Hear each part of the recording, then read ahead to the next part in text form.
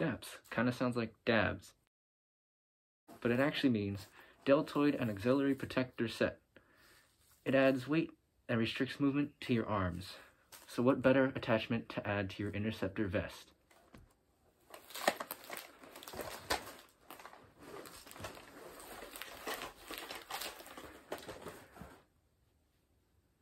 Get these stupid things off. Oh. Alright, but in all seriousness, I did find a use for these. I found them to be very close to the shape of a very, very cut down armored plate. Notice you got the space for your arms and such. So I thought, why not make a plate carrier? And that's what I did.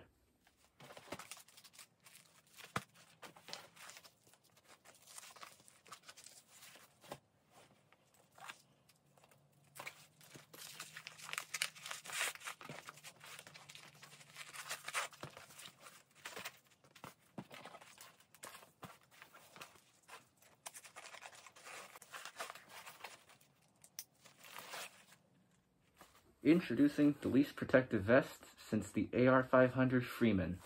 Deltoid auxiliary protectors turn into the second smallest plate carrier in the world.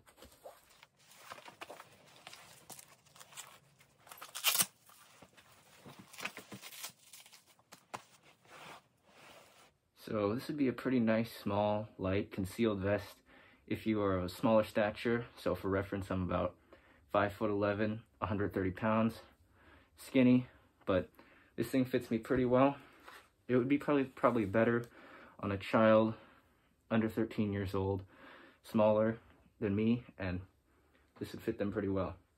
And considering this is rated by the National Institute of Justice, NIJ, to be level 3A, basically stopping up to a 44 Magnum handgun, this is pretty good.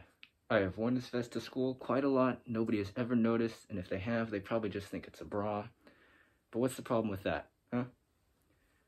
At any rate, this thing conceals pretty well under even this kind of tighter t-shirt. It does stick out in back. This does sometimes become a problem, but in a second I'll show you how to stop that.